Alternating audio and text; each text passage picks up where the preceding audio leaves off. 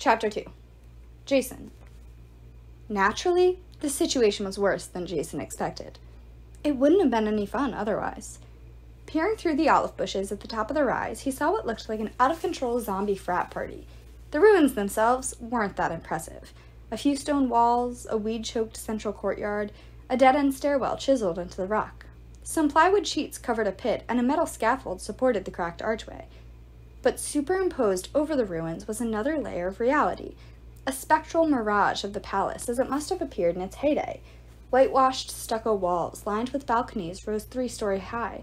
Columned porticos faced the central atrium, which had a huge fountain and bronze braziers. At a dozen banquet tables, ghouls laughed and ate and pushed one another.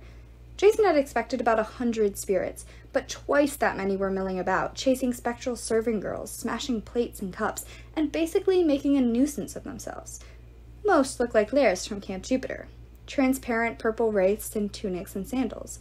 A few revelers had decayed bodies with gray flesh, matted clumps of hair, and nasty wounds. Others seemed to be regular living mortals, some in togas, some in modern business suits or army fatigues. Jason even spotted one guy in a purple Camp Jupiter t-shirt and a Roman legionnaire armor. In the center of the atrium, a gray-skinned ghoul in a tattered Greek tunic paraded through the crowd, holding a marble bust over his head like a sports trophy. The other ghosts cheered and slapped him on the back. As the ghoul got closer, Jason noticed that he had an arrow in his throat. The feathered shaft sprouted from his Adam's apple. Even more disturbing, the bust he was holding. Was that Zeus? It was hard to be sure. Most Greek god statues looked similar, but the bearded, glowering face reminded Jason very much of the giant hippie Zeus in Cabin 1 at Camp Half-Blood. "Our next offering," the ghoul shouted, his voice buzzing from the arrow in his throat. "Let us feed the Earth Mother." The partiers yelled and pounded their cups. The ghoul made his way to the central fountain. The crowd parted, and Jason realized the fountain wasn't filled with water. From the 3-foot-tall pedestal, a geyser of sand spewed upward, arching into an umbrella-shaped curtain of white particles before spilling into the circular basin. The ghoul heaved the marble bust into the fountain. As soon as Zeus's head passed through the shower of sand, the marble disintegrated like it was going through a wood chipper. The sand glittered gold, the color of ichor, godly blood. Then the entire mountain rumbled with a muffled boom, as if belching after a meal. The dead partygoers roared with approval. "Any more statues?" the ghoul shouted to the crowd. "No? Then I guess we'll have to wait for some real gods to sacrifice." His comrades laughed and applauded as the ghoul plopped himself down at the nearest feast table. Jason clenched his walking stick. "That guy just disintegrated my dad. Who does he think he is?" "I'm guessing that's Antinous," said Annabeth, one of the suitors' leaders. "If I remember right, it was Odysseus who shot him through the neck with that arrow." Piper winced. "You'd think that would keep a guy down. What about all the others? Why are there so many?" "I don't know," Annabeth said. "Newer recruits for Gay, I guess. Some must have come back to life before we closed the doors of death. Some are just spirits. Some are ghouls," Jason said. "The ones with the gaping wounds and the gray skin, like Antinous. I'd fought their kind before." Piper tugged at her blue harpy feather. "Can they be killed?" Jason remembered a quest he'd taken for Camp Jupiter years ago in San Bernardino. "Not easily. They're strong and fast and intelligent. Also, they eat human flesh." "Fantastic," Annabeth muttered. "I don't see any option except to stick to the plan. Split up, infiltrate, find out why they're here. If things go bad, we use the backup plan," Piper said. Jason hated the backup plan. Before they left the ship, Leo had given each of them an emergency flare the size of a birthday candle. Supposedly, if they tossed one in the air, it would shoot upward in a streak of white phosphorus, alerting the Argo 2 that the team was in trouble. At that point, Jason and the girls would have a few seconds to take cover before the ship's catapults fired on their position, engulfing the palace in Greek fire and bursts of celestial bronze shrapnel. Not the safest plan, but at least Jason had the satisfaction of knowing that he could call an airstrike on this noisy mob of dead guys if the situation got dicey. Of course, that was assuming he and his friends could get away. And assuming Leo's doomsday candles didn't go off by accident. Leo's invention sometimes did that, in which case the weather would get much hotter with a 90% chance of fiery apocalypse. "Be careful down there," he told Piper and Annabeth. Piper crept around the left side of the ridge. Annabeth went right. Jason pulled himself up with his walking stick and hobbled toward the ruins. He flashed back to the last time he'd plunged into a mob of evil spirits in the House of Hades, if it hadn't been for Frank Zhang and Nico D'Angelo. Gods. Nico. Over the past few days, every time Jason sacrificed a portion of meal to Jupiter, he prayed to his dad to help Nico. That kid had gone through so much, and yet he had volunteered for the most difficult job, transporting the Athena Parthenos statue to Camp Half-Blood. If he didn't succeed, the Roman and Greek demigods would slaughter each other. Then, no matter what happened in Greece, the Argo too would have no home to return to. Jason passed through the palace's ghostly gateway. He realized just in time that a section of the mosaic floor in front of him was an illusion covering a 10-foot deep excavation pit. He sidestepped it and continued into the courtyard. The two levels of reality reminded him of the Titan stronghold on Mount Orthrus, a disorienting maze of black marble walls that randomly melted into shadow and solidified again. At least during that fight, Jason had had 100 legionnaires on his side. Now all he had was an old man's body, a stick, and two friends in slinky dresses. 40 feet ahead of him, Piper moved through the crowd, smiling and filling wine glasses for the ghostly revelers. If she was afraid, she didn't show it. So far, the ghosts weren't paying her any special attention. Hazel's magic must have been working. Over on the right, Annabeth collected empty plates and goblets. She wasn't smiling. Jason remembered the talk he'd had with Percy before leaving the ship. Percy had stayed aboard to watch for threats from sea, but he hadn't liked the idea of Annabeth going on this expedition without him, especially since it would be the first time they were apart since returning from Tartarus. He'd pulled Jason aside. "Hey, man, Annabeth would kill me if I suggested she needed anybody to protect her." Jason laughed. "Yeah, she would. But look out for her, okay?" Jason squeezed his friend's shoulder. "I'll make sure she gets back to you safely." Now Jason wondered if he could keep that promise. He reached the edge of the crowd. A raspy voice cried, "Iros!" Antinous, the ghoul with the arrow in his throat, was staring right at him. "Is that you old beggar?" Hazel's magic did its work. Cold air rippled across Jason's face as the mist subtly altered his appearance, showing the suitors what they expected to see. "That's me," Jason said. "Iros." A dozen more ghosts turned toward him. Some scowled and gripped the hilts of their glowing purple swords. Too late, Jason wondered if Iros was an enemy of theirs, but he'd already committed to the part. He hobbled forward, putting on his best cranky old man expression.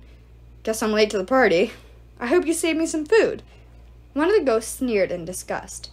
"Ungrateful old panhandler. Should I kill him, Antinous?" Jason's neck muscles tightened. Antinous regarded him for a 3 count, then chuckled. "I'm in a good mood today.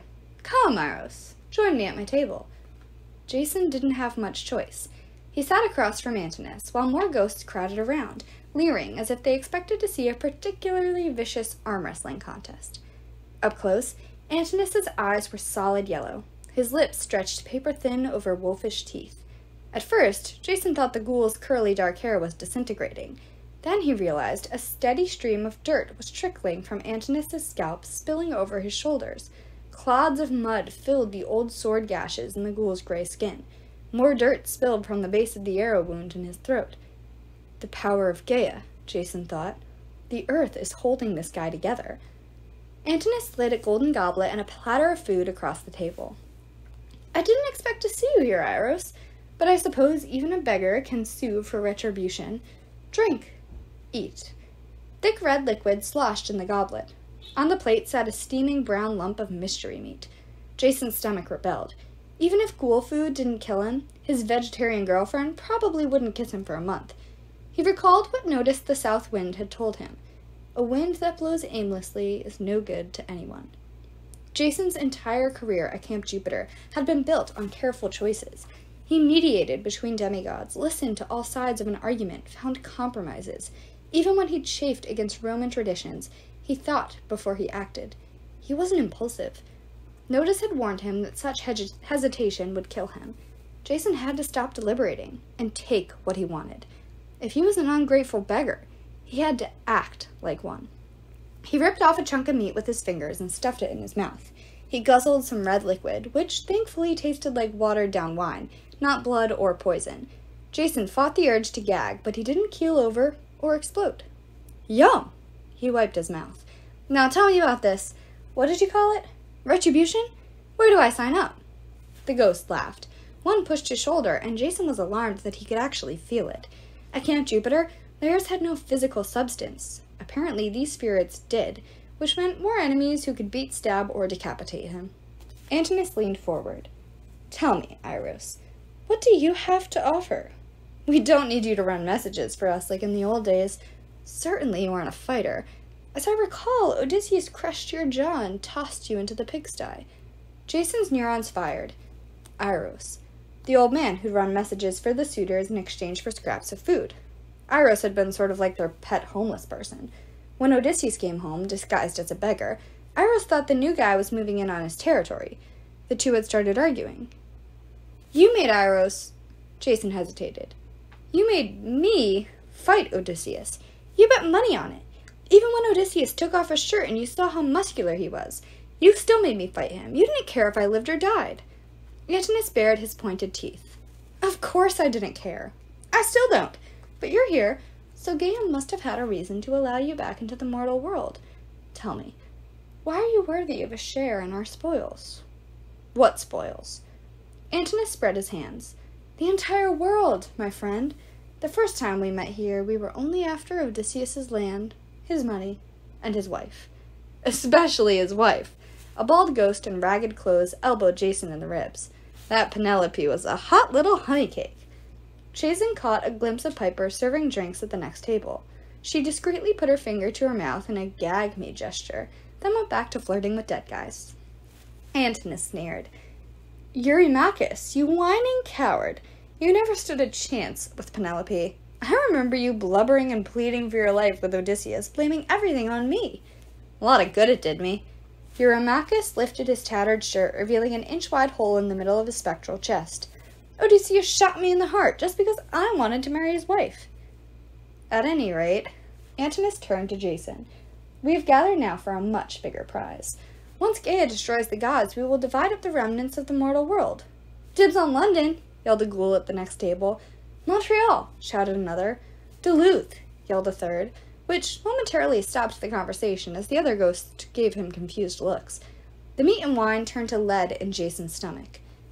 What about the rest of these guests? I count at least 200. Half of them are new to me. Antinous' yellow eyes gleamed. All of them are suitors for Gaia's favor.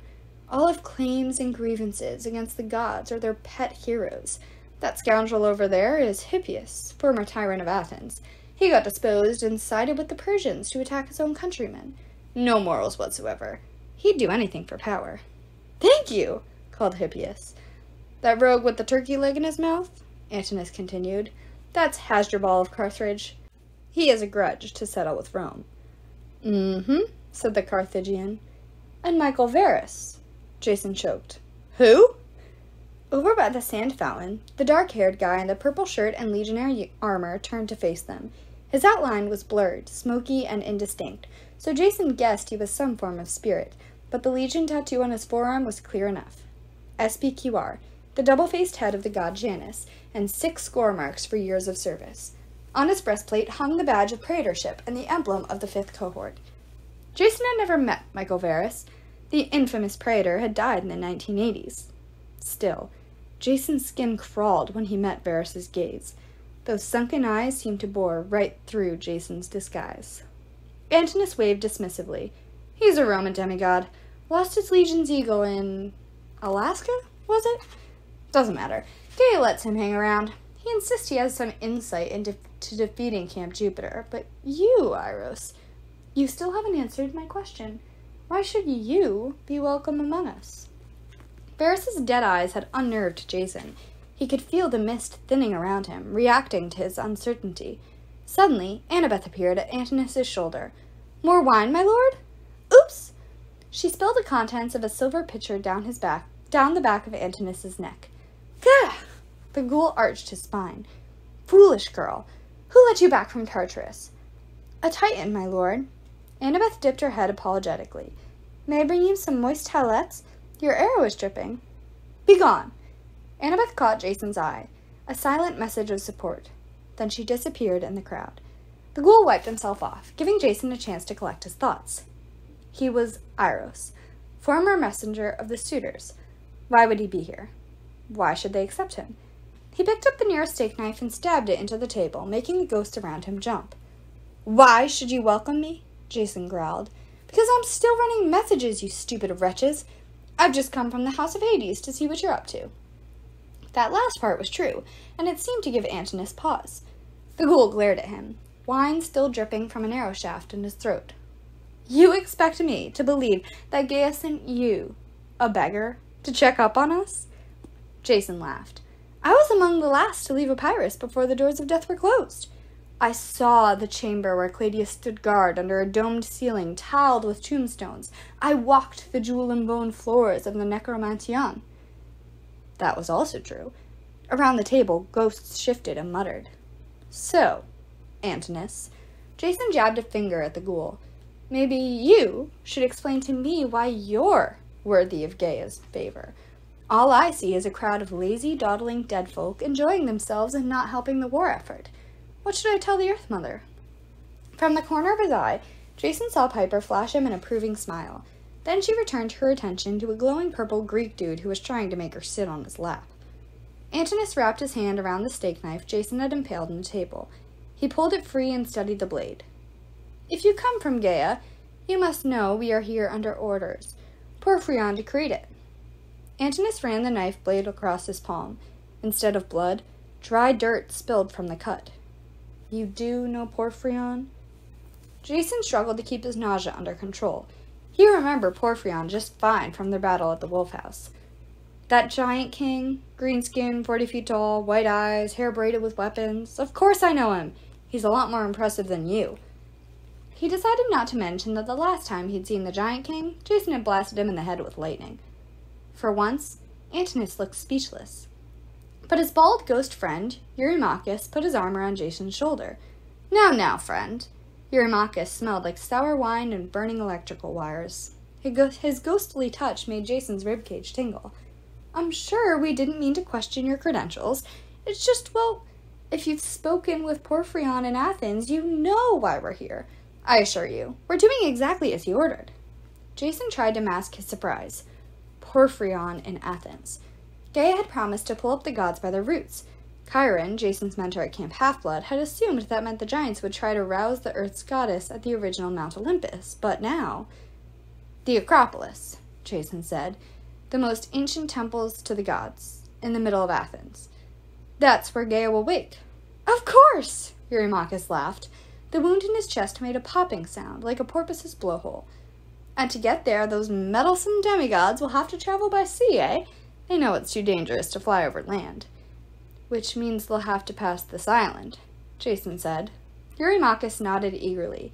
He removed his arm from Jason's shoulders and dipped his finger in his wineglass. At that point, they'll have to make a choice, eh? On the tabletop, he traced a coastline, red wine glowing unnaturally against the wood. He drew grease like a misshapen hourglass. A large dangly blob for the northern mainland, then another blob below it, almost as large, the big chunk of land known as the Peloponnese. Cutting between them was a narrow line of sea, the Straits of Corinth. Jason hardly needed a picture. He and the rest of the crew had spent the last day at the sea studying maps. The most direct route, Eurymachus said, would be due east from here, across the Straits of Corinth. But if they try to go that way... Enough, Antinous snapped. You have a loose tongue, Eurymachus. The ghost looked offended. I wasn't going to tell him anything. Just about the Cyclops' armies massed on either shore, and the raging storm spirits in the air, and those vicious sea monsters Keto sent to infest the waters. And of course, if that ship got as far as Delphi... Idiot! Antinous lunged across the table and grabbed the ghost's wrists. A thin crust of dirt spread from the ghoul's hand straight up Eurymachus' spectral arm. No! Eurymachus yelped.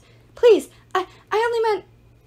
The ghost screamed as the dirt covered his body like a shell, then cracked apart, leaving nothing but a pile of dust.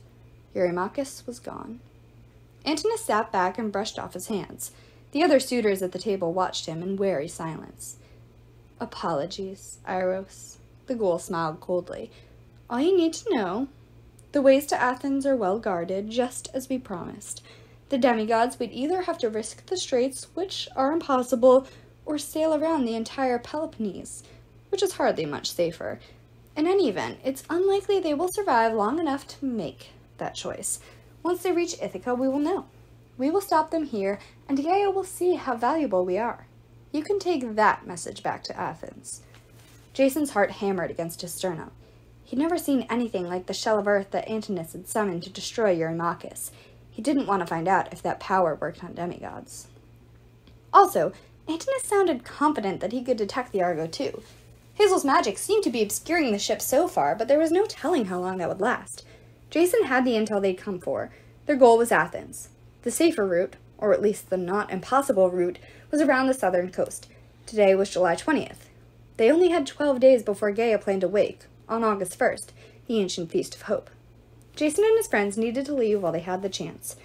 But something else bothered him, a cold sense of foreboding, as if he hadn't heard the worst news yet. Eurymachus had mentioned Delphi. Jason had secretly hoped to visit the ancient site of Apollo's oracle, maybe get some insight into his personal future. But if the place had been overrun by monsters... He pushed aside his plate of cold food. "Sounds like everything is under control. For your sake, Antinous, I hope so. These demigods are resourceful. They closed the doors of death. We wouldn't want them sneaking past you, perhaps getting help from Delphi." Antinous chuckled. "No risk of that. Delphi is no longer in Apollo's control." I see. And if the demigods sail the long way around the Peloponnese?" "You worry too much. That journey is never safe for demigods, and it's much too far. Besides, victory runs rampant in Olympia. As long as that's the case, there is no way the demigods can win this war." Jason didn't understand what that meant either, but he nodded. "Very well. I will report as much to King Porphyrion. Thank you for the, meal." Over at the fountain, Michael Varus called, "Wait." Jason bit back a curse. He'd been trying to ignore the dead praetor, but now Varus walked over, surrounded in a hazy white aura, his deep-set eyes like sinkholes. At his side hung an imperial gold gladius. "You must stay," Varus said. Antinous shot the ghost an irritated look. "What's the problem, Legionnaire? If Iros wants to leave, let him. He smells bad." The other ghost laughed nervously. Across the courtyard, Piper shot Jason a worried glance. A little farther away, Annabeth casually palmed a carving knife from the nearest platter of meat. Varus rested his hand on the pommel of his sword. Despite the heat, his breastplate was glazed with ice. "I lost my cohort twice in Alaska. Once in life, once in death to a Caracas named Percy Jackson. Still, I've come here to answer Gaia's call." "Do you know why?" Jason swallowed. "Stubbornness?" "This is a place of longing," Varus said. "All of us are drawn here, sustained not only by Gaia's power, but also by our strongest desires. Eurymachus' greed, Antinous' cruelty." "You flatter me," the ghoul muttered. "Hasdrubal's hatred," Varus continued. "Hippias' bitterness. My ambition. And you, Iros, what has drawn you here? What does a beggar most desire? Perhaps a home?" And a comfortable tingle started at the base of Jason's skull, the same feeling he got when a huge electrical storm was about to break. "I should be going," he said. "Messages to carry." Michael Varus drew his sword. "My father is Janus, the god of two faces. I'm used to seeing through masks and deceptions. Do you know, Iros, why we are so sure the demigods will not pass our island undetected?"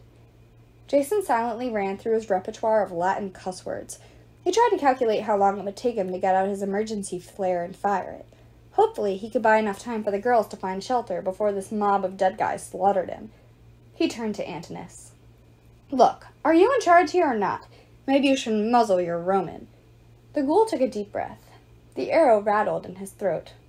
"Ah, but this might be entertaining. Go on, Varus." The dead praetor raised his sword. "Our desires reveal us. They show us for who we really are. Someone has come for you, Jason Grace." Behind Varus, the crowd parted. The shimmering ghost of a woman drifted forward, and Jason felt as if his bones were turning to dust. "My dearest," said his mother's ghost, "you have come home."